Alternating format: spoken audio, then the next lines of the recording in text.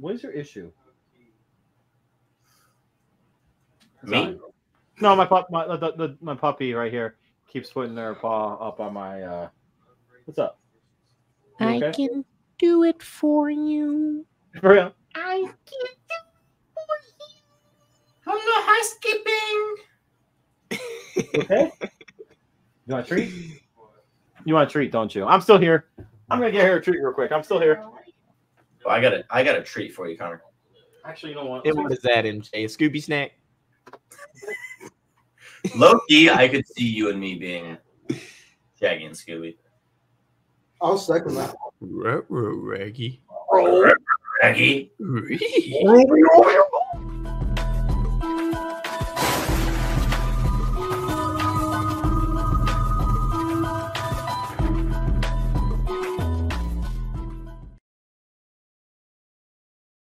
All right, Connor, what you got for us?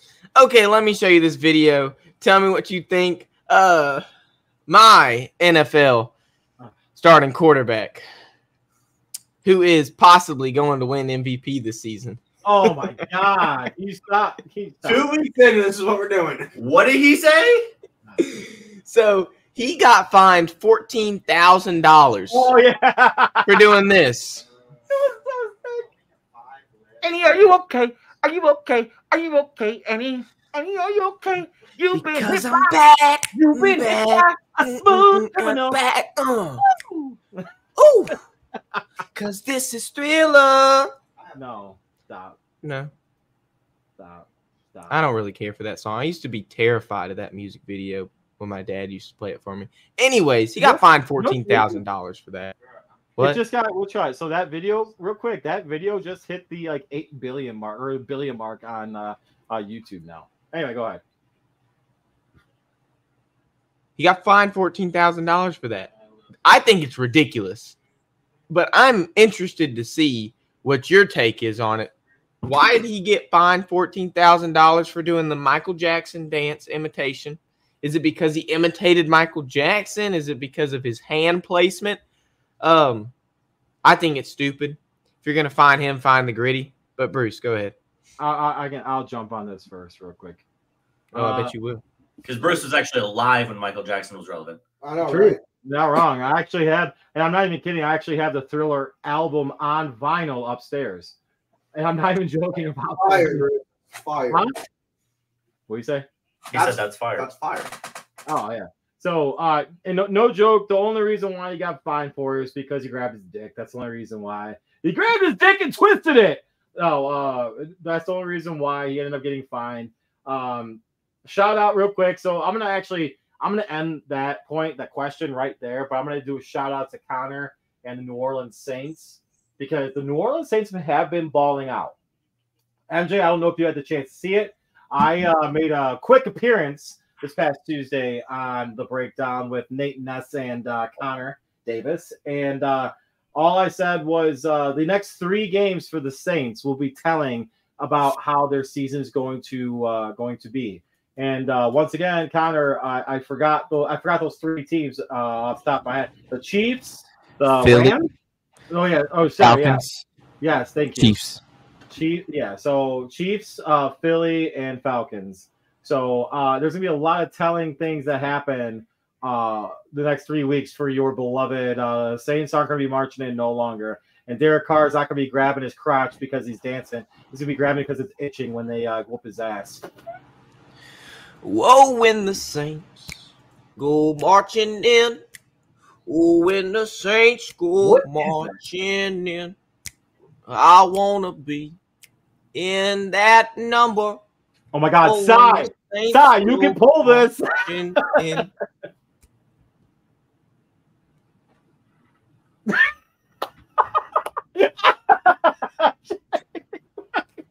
That's why he's the GOAT. What in the Alabama?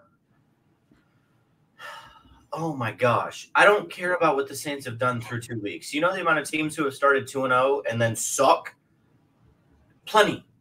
I don't know what the number is. I'm not a genius, but I couldn't care less. They beat the Cowboys. The Cowboys suck. Who'd they beat week 1? The Panthers.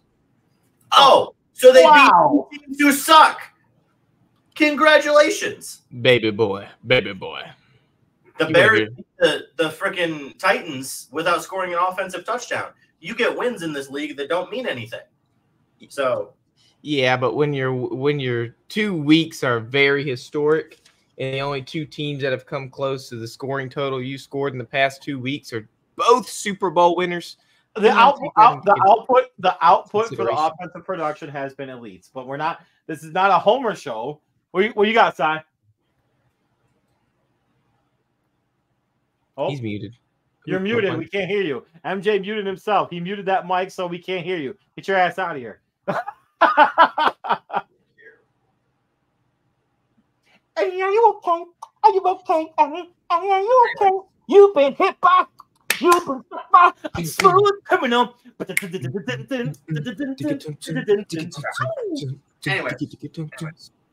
Anyways, is the start impressive, Connor? Yes. Getting 40 points back-to-back weeks. That's cool. That's great. But I'm with you guys on the fact that this next 3 weeks they're actually playing real competition. If they can win and at least make the games, if they can continue this whatchamacallit, this wave of good emotion, yeah, they'll be legit. But if the Chiefs blow them out by 20 plus points, same with Eagles, then it's like, okay, Luke starts. As NJ alluded to, a lot of teams start out 2-0 and can suck. So I do like what I'm seeing.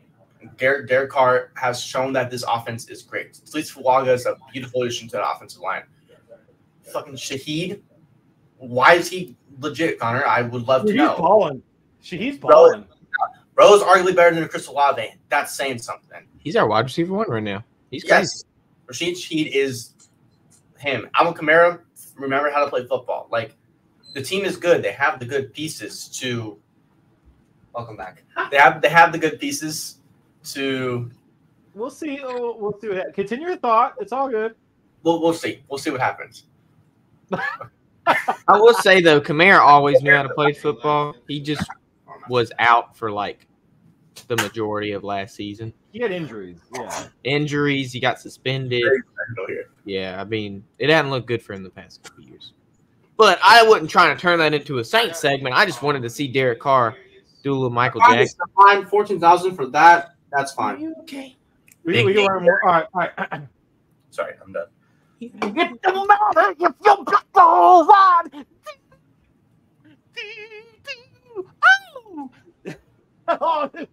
Okay. Yeah. Next segment. Man, I love Sunday football now. It makes my Saturdays so much better. What? Okay, let's play a game. So I made a little graphic earlier while y'all were doing something. I made a little graphic. It's not anything too big, but I want to play a little game to introduce. It never has been, has it, buddy? Wait a minute. Hold up. Hold on. Wait a minute. It's a chopper. Hold up. Wait a minute. Something ain't right. Okay. So I made a little graphic to play a little game with y'all for the next news. Are you ready, Bruce? Hey, Bruce. Are you sure, Bruce? Okay, look at this graphic. So I have compiled a player A and a player B, and they are both number 1 overall draft picks. Oh boy! I want you to tell me who the players are, and then we will go on with the news. But I just wanted to have a little fun stuff for you guys. So be Caleb Williams. The other one's gonna here is the graphics for you guys. So player A, 54% completion percentage. This is through the first 2 seasons of their career. He's got 12 interceptions, 2,796 yards passing, and a 37% win percentage. Touchdowns. Player B, because I don't want it to give it away. Player B has 59% completion, 13 interceptions, 3,122 passing yards, and a 35% win percentage. Now, I would like to hear your thoughts on who you think player A and player B is. Whoever wants to go first, you can have it. This could be a consensus thing. first overall picks in their first 2 seasons. Is one of them? Yes. Is any of them active in the NFL right now? One of them is active. Yes. Yep. One of them is Jamarcus Russell. One of them is Bryce Young. Okay. Which one is No. which, MJ? If that is Bryce your Young guess. is the one on the left. Jamarcus Russell's the one on the right. Sure, we'll go with that. Is that your final guess? Yes. So, Bryce Young is actually on the right, and Jamarcus Russell is on the left. Dang But it. you I can knew that's what it see- was, though. You can see how similar their stats are. And this is going into my next question. We have seen Jamarcus Russell is. Did you look that? Hold on. Did you look that shit up, MJ? No, I swear I didn't. That's impressive. Like I knew Bryce Young, but the other one I was trying to. I was struggling. So hindsight is 2020. We can say, look, Jamarcus Russell was a bust as a number 1 overall draft pick. The other one we're making excuses for and saying, okay, well, this guy is better. You know, he's just in a bad situation. Who's he got to throw to? Let me stop you there. All these ESPN analysts, all these people I've been seeing saying Bryce Young's situation is bad. Yeah, it might have been bad last year, but you bring in Dave Canales at head coach. I almost said his full name. We're not on that basis yet, Dave. You bring in Dave Canales at head coach. You bring in the offensive line the Panthers brought in through their free agency. They signed They signed Robert Hunt. They got their O-line isn't terrible. But you also bring in a wide receiver 1 from Pittsburgh, Deontay Johnson, and then you bring in Xavier Legette as a draft pick. He's got people to throw to. Adam Thielen had over 1,000 yards last season. His situation got a lot better. Now, it's not Caleb Williams' situation, which we will get in later, but Bryce Young's situation, I don't want that to be an excuse for him. Obviously, Carolina is not a good, and yes, he was a wide receiver. Go back, look up 2023 Pittsburgh Steelers depth chart and tell me who was listed as wide receiver number 1. I don't get on here and talk out my butt, Jack. I know what I'm talking about. I got it written down right here. So He writes out his butt. He doesn't talk out of it. So Bryce Young is 2-16 as a starter, and we've known that he is now benched for Andy Dalton. So I want to hear your thoughts. Is Bryce Young a bust? Is he in a bad situation? Just tell me what you think about Bryce Young in Carolina, and By the way, your graphic wrong. sucks. Put your graphic back up. the graphics wrong. I used the pro stat thing. Uh-oh. Well, the pros Put it back down. You said he was 2-16 as a starter. Yeah. That would be his win percentage. 12%. Yeah, but that's not calculating. It's not like calculating their let me look at what it said it was doing. Hold up. I don't know what the exact calculation for that. Can I answer the question? statistic is. All right, you look that up. I'm gonna. But yeah, look, answer the question for me. The question that you presented was: is Bryce Young a bust, or is it the circumstances that he's surrounded by? I'm gonna say both, because the owner's absolute clown. That whole team, like the Carolina Panthers, haven't been relevant since Jake Delhomme days, and Cam Newton days. We'll go Cam Newton days. I'm sorry, my bad. And it's not good. And to be honest with you, I never thought Bryce Young was very good.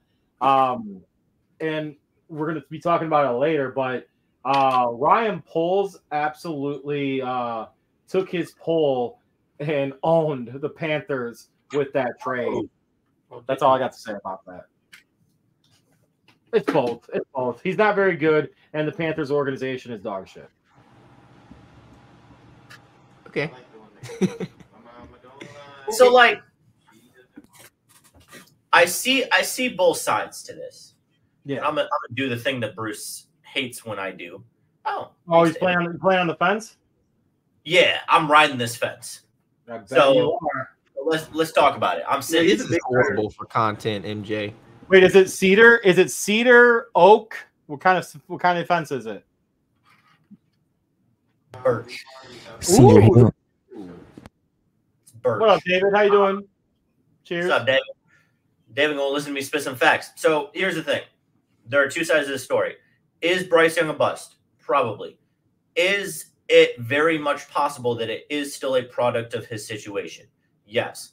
The reason being, and I know that this has been said, but I'll say it again. Look at what Sam Darnold and Baker Mayfield have both been able to do after being horrible in Carolina. You're taking my fire for later. Well said. Go ahead. And who did Baker Mayfield have, though? Just to point that out. I'm sorry for interrupting. So who did Baker have? I will rip on your discussions. Xavier Legette is very talented. He is one of the most raw wide receiver prospects I've ever seen in person. To claim that he has any impact or positive value on a basically still rookie quarterback who is struggling to find his way in the NFL is absolutely laughable. Adam Thielen is old and washed up. Adam Thielen cannot win routes against top corners in the NFL anymore. That is a fact. Deontay Johnson wasn't even the third best receiver on the Steelers last year. He may have been listed as their wide receiver 1 on the depth chart at the beginning of the year, but George Pickens laughed him out of Pittsburgh. They have no offensive talent. And Mike Tomlin said, bye-bye, go off to Carolina.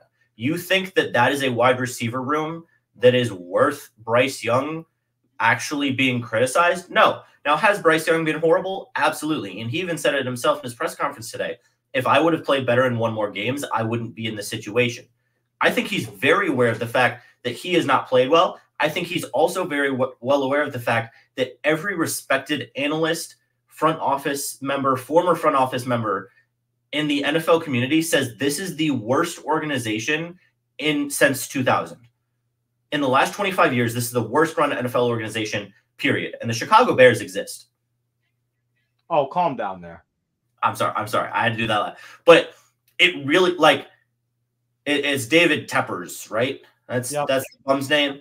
David Tepper. He just run this organization into the ground. Keep in mind, he's the same guy that dumped a cocktail from his suite on a fan in the crowd. Yeah. Let's keep that in mind. This man traded DJ Moore. He had a whole MJ, you and I had a whole segment on him being an absolute ass clown. Yeah.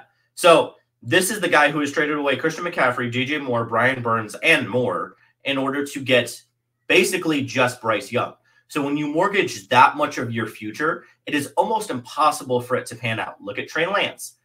Sometimes the situation is better than the player could ever be. Now, there's also Alabama and a lot of SEC quarterbacks, Connor, do not pan out very well. Let's look at all those Alabama quarterbacks, Connor. You talk about the SEC and how great they are. No, I have been very vocal. Hold up. Go back, check the tape when we talked about Bryce Young before the draft. I've been very vocal about how Alabama quarterbacks perform in the NFL. Go back and check the tape. Because it's all there. It's all there. I know you were said trying to that. do your victory lap the other day. What? You were trying to do your victory lap on Bryce Young the other day. What do you mean? Oh, in the group chat? Yeah. Yeah, because he's an Alabama quarterback, and it's not because he's Alabama, but a lot of stuff. I just didn't like him going in the NFL. He's small, but you can continue what you're saying. Oh, so it's almost like some schools are better at offense and some schools are better at defense. So it's almost like just because you're in the SEC doesn't mean you're all of a sudden incredible. That is a very good point. I don't think everybody in the SEC is an NFL prospect. I think the SEC's good in college. I haven't said anything about them playing in the NFL. That's two completely different. You're trying to compare apples and oranges. We're talking about college football and NFL, two completely different landscapes.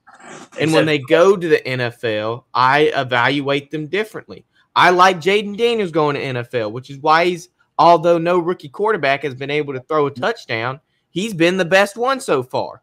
I like CJ Stroud going in the NFL. Although he didn't win the Heisman and Bryce Young did, he won Offensive Rookie of the Year, had one of the best rookie quarterback seasons to date, and threw for over 4,000 yards. Bryce Young didn't. And you can say, look, CJ Stroud, he went into a good situation. He did, but nobody was saying that before the draft. Hindsight's 2020. We can say he was in a good situation because of what happened that year. I busted We out. could have said the same thing in Carolina if Carolina would have done good. Would have said the same thing in Chicago if Chicago would have done good with Justin Fields. I mean, it's like hindsight's 2020 with everything. The Bears should have gotten an offensive line. We'll talk about that later. So if it's just hindsight is 2020, why do we ever talk about anything? I'm not saying that, but 2020. Hindsight's 2020. a lot of my stuff is proven because of hindsight. Me talking about CJ Stroud, that was proven because of hindsight. People talking about his situation being good was proven because of hindsight. People talking about Bryce Young being a bust is proven because of hindsight. All this stuff is proven because of what we've seen. A year and 2 games in the season for, if we look at Jamarcus Russell, a whole year. He was out the NFL in his 3rd year. He was out the NFL in his 3rd year. So, and I just showed you the stats. They were comparable. And I showed you that win percentage stat. They take into account their wins and like their passes and stuff. So it's not like pure win percentage. I probably should have expressed that. They call it success. Yeah, that is their thing. So it's success rate. It's like passes and everything. So I got that messed up. I will apologize. I read it wrong. I should have put the passes in there too. But MJ, stop getting stressed out. I see you getting stressed out. It's a bullshit stat. It's okay. Sometimes it's okay by looking with it's okay with looking with the peepers. It's okay with looking with the peepers and understanding that it's MJ. You and I are both agreement on this one, though, my guy. I actually do think the organization's obviously super poorly run. We talked about it earlier. Months ago, actually. It's just terrible. But he was also drafted into a situation which was absolutely brutal. I just think his stature was just too small, and it was just I don't know. Could he be good? I don't know. Maybe in the future. I mean, MJ already alluded to it. Like we've seen with Sam Darnold and with the Vikings, Baker Mayfield, like completely reinventing his career with the Buccaneers. Back shoulder. Is that a catch? Motherfucker. But yeah. So that being said, I don't know. I completely agree with you. I think this is. It's weird. We're like on like the same like track a lot lately. MJ, you gotta stop drinking alcohol. I'm so glad you mentioned that, Bruce, because that was actually my follow-up question. So now that Tua is injured, there are talks that maybe the Dolphins are interested in bringing Bryce Young to their offense. Right now they have Skylar Thompson, I think, who isn't super, he had that one playoff game against the Bills where the Bills put but you also have Ryan a whole Tannehill bunch of points sitting there in free agency. So but they don't. If I was the Dolphins, I'd be going after Ryan Tannehill, in my opinion. How do we feel about Bryce Young? And this is a really slight change, but it's been in conversation. I just answered that question with me saying that. I'm going after Ryan Tannehill. You know why I'm going after Ryan Tannehill? Because I know for a fact that that's a safe – he shakes his head no.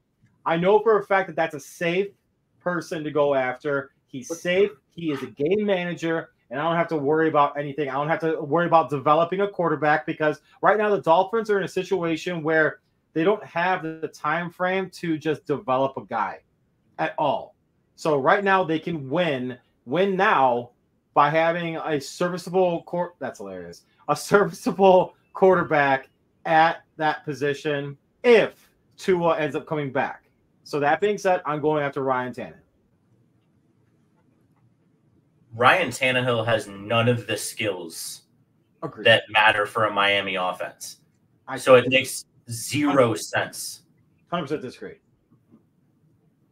He can sit in the pocket and throw. That's what you need right now. That's not their offense. That's not the Dolphins' offense. Sorry, hold on. I got a text message. Very important guy over there. Well, yeah, when you have a daughter. I don't think Malik Willis fits the offense that the Packers are running with Jordan Love. I don't at all. But guess what? They ended up with because of the coaching and because of how good LaFleur is as a coach, he was able to put Malik Willis in the best optimal position to win a football game. And I think he actually was he played well. So I don't know. I think that like you find the best player at that position, and you put him and your team in the best place for success. And I think Ryan Tannehill, in my opinion, is that. Is he a statue? Okay, all right. I'll give you credit. He's a statue. Why not Joe Flacco? Okay, fair. Okay, fair. Good call. Actually, I thought Flacco was on a roster already, though. He is. He's on the Colts. He might, yeah, but it's not that hard to trade for a backup. Yeah, but Bruce, this would be the situation where they would have to spend the least amount. Yeah. Like signing Ryan Tannehill. It would how take much is that going to cost him? It would take a 7th round pick to get Joe Flacco off the Colts. Sure, but why use a 7th round pick when you can go take somebody off the couch like the Browns did last season? Right. You may catch lightning in a bottle with them. You never know. That's a good take, Bruce. I completely agree with you with the Packers, everything. Like, that's a great take. I couldn't say okay, but like relax. Like I get thank you. But like I do think that like LaFleur is an amazing coach, just as I think that Daniel. Thank you. McDaniel. I think he's a great coach too, and I think he'd be able to adjust it to a veteran quarterback that knows how to run any offense in the NFL because he's been a part of. He's seen it all. He's at that point in his career where he's seen it all. And MJ, you are 100% correct. They are different types of quarterbacks, but again, I think that they would be able to adjust. That's it. I mean, shit. All you gotta do is throw a ball fucking like 50 yards to Hill and be like, "Hey, go get it," or Waddle, give me that slant 25 yards, or post 25 yards, boom. So there's like 3 problems with that. Number 1, Ryan Tannehill can't even get a backup job in the NFL right now. Okay, that's number 1. Number 2, he doesn't have the what? Neither could Flacco last year. Neither could Flacco. Correct. And I still say that Joe Flacco didn't do jack. It was the Browns' defense that did it. Flacco barely did anything. That's not wrong. And number 3, I'm with them on that actually. And number 3, I actually really barely give. Well, okay, 3 is a 2-parter. I barely give Malik Willis really any credit for the Packers win. It was much more their defense that put them in the position where they could run the ball like they did. If their defense didn't perform like they did, that game plan would not have worked, and Malik Willis would have gotten shell-shocked. And the other part of that is the Packers and Dolphins do not run anywhere near. No, I agree with that. I was more or less saying about the coaching. That wasn't the offense. I have seen Mike McDaniels make some very poor scheme decisions in his time. Like the scheme that he ran out there against Kansas City in that playoff game last year was horrible. Mm-hmm. Like when he gets out of his element, and his throwing bombs to Tyreek Hill. I don't know if you can compare Andy Reid to anybody. That's a Hall of Fame coach against Mike McDaniel. I'm not comparing who they were playing against. I'm comparing when Mike McDaniels gets out of his element. That was the comparison you just used, though. I wasn't saying it was because of who they were playing. I wasn't saying it was because of Andy Reid. Andy Reid is the offensive coach. Andy Reid has nothing to do with the game plan Mike McDaniels trots out on offense. I got confused. All right, go ahead. Because like you said, the Chiefs. When Mike McDaniels, okay, you're taking it too literally. You're missing the point. I'm saying when Mike McDaniels has to change his game plan. Sorry, I know you're at all, he does a horrible job. When he has to go off script, it goes very poorly. I agree with that. I agree with that. Under center, who is not Tua, would not go well in Miami. I don't care who it is. I don't think. So my counterpoint to that though is if you have a coach who can't make play calls very well off of script, why wouldn't you want to bring in a veteran quarterback to help settle things down and be able to control a coach potentially that doesn't do very well with that and be able to settle all the other players down? Because I'll be honest with you, I as a coach, I would love to have that opportunity to be like, okay, you know what, I fucked up. Like, thank you for like doing a good job. And there were times where I'll use you as an example. I may have called something, be like throwing a pitch, and you're like, you know what? No. And you did a great job because you adjusted. You were smart enough to know, like, you know what? In this situation, I feel like this is the best for me. So it could be a same type of thing. If you get a veteran quarterback in there that's able to have competent, and that's the key thing, though, competent grasp of the offense. I think that like it'd be a good find for Miami. You able to stay away from Tannehill being a good addition to Miami if they decide to end up going that route.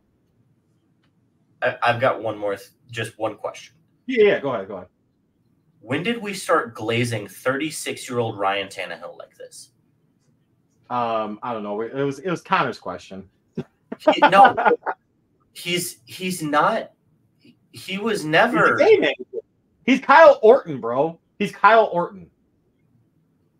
But like, compare his stats with Kyle Orton's stats.